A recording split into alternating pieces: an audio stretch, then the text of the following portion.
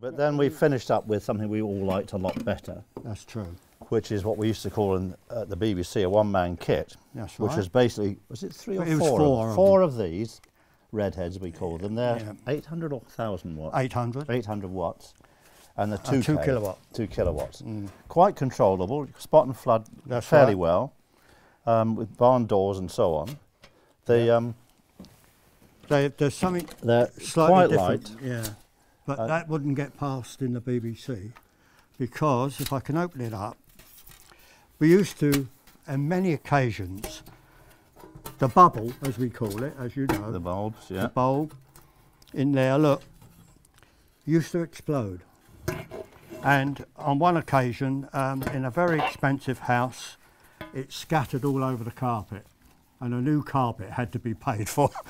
And so what they did, they put, like a Pyrex dish, it was a heat-proof glass that used to go in there. So when these bulbs exploded, they never hit anybody, because they could be quite close to it could be very dangerous. I've seen it happen, yeah. So, and also these barn doors, as we called them, could easily fall out. They were never.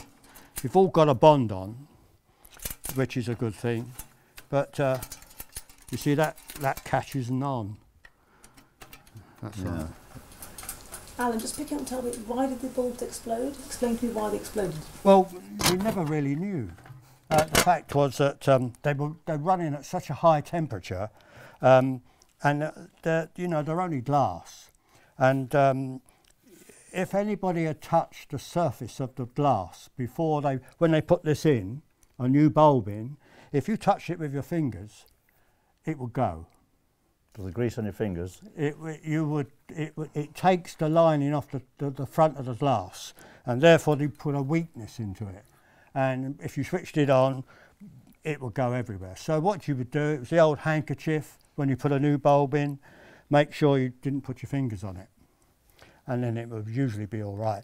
Well, you can imagine now that when one of them went, 2 kilowatt, it was quite lethal.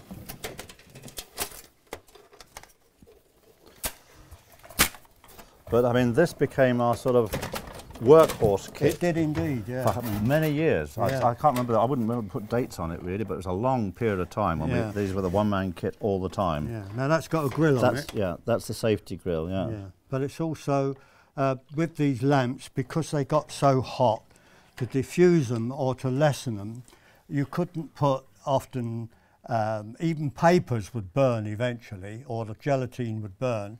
So they brought these wire meshes out, which did take the light down. They could diffuse a little bit, yes. Yeah. And didn't burn. Well, I used to put tracing paper across the front of these to soften the light. Yes. But it'd been burning for a few hours, you'd start seeing it going brown in the middle. Brown in the middle, yeah. Yeah. In fact, first thing you'd notice the colour was looking a bit odd, and you think, why is it looking... And then you look at this and you see the tracing paper has gone a bit brown.